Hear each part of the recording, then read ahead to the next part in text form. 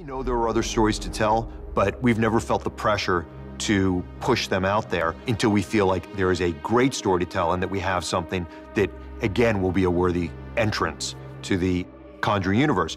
I'd like you all to sit quietly and close your eyes.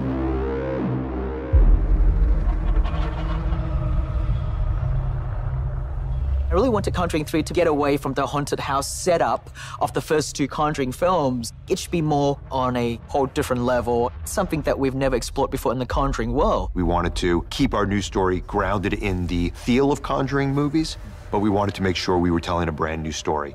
And we think the Arnie Johnson story was something that really deserved a much closer look. As I got to the bottom of the stairs and I went to open the door, I don't remember anything from that point. The next thing I know, I was in a jail cell. And I said, "What's going on here?" And they say, "Well, you're being charged for murder." I said, "What are you talking about?"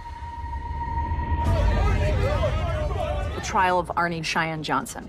This was an internationally renowned case, which was the first time in the history of law in the United States that that demonic possession was used as a reason for committing manslaughter. Do you think you'll be able to prove the existence of the devil in court? Truth doesn't require anyone to believe in it. You're in for a much different ride than you've been on in other Conjuring films. What's the point of a sequel if you can't outshine and outstory and out-heart the previous films?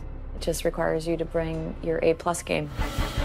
When I was working with Michael Schaub's on La Llorona, I saw a filmmaker that really gets these kind of films. It's bittersweet for me to pass the baton on. And action! But it's good to get a fresh take on where we can take the Conjuring universe. We're offering something very special with these films, and I think that's one of the reasons people keep coming back.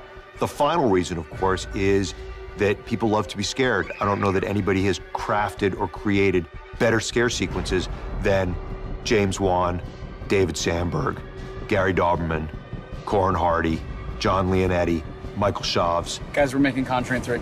It's gonna be awesome. These are all people that really know what they're doing, and they do an incredible job crafting new and original scare sequences. That's really what people come back to see.